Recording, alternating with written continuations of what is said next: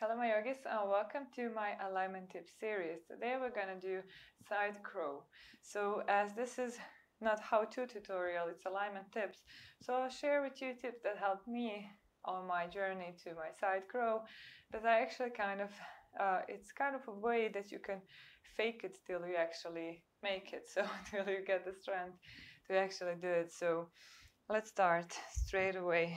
So for a side crow, first thing that can actually really help you here is the same thing I said in my crow tutorial, is actually instead of placing your hands in correct alignment, you can open your hands a little bit on the side.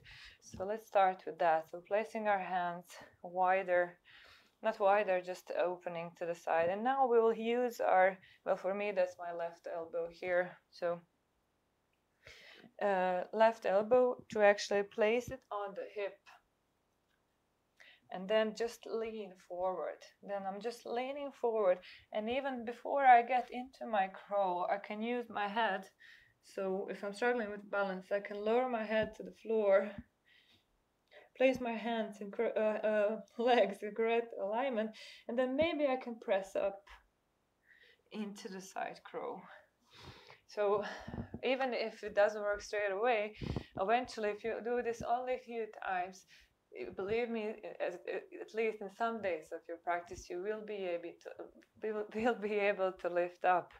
And then eventually you can work towards the correct alignment. So it's not that hard to correct it, so because you will gain your balance and strength really fast in this one. At least that happened to me. And then you can work towards actually strengthening your hands in correct alignment, and instead of leaning here, you can start maybe just leaning to the front a hand, putting your legs in correct alignment and just working in your side crow here and working in your chest openness.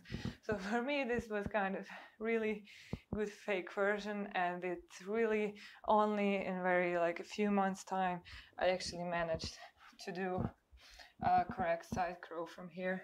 So you can always lean on your head and then curl your fingertips in and come up. So you always want to have this gripping action.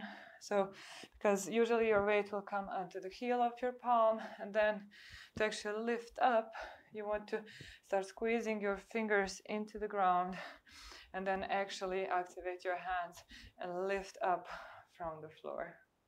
So my yogis, that's it. I hope this will help you in your yoga journey, and I hope I'll see you again. Namaste.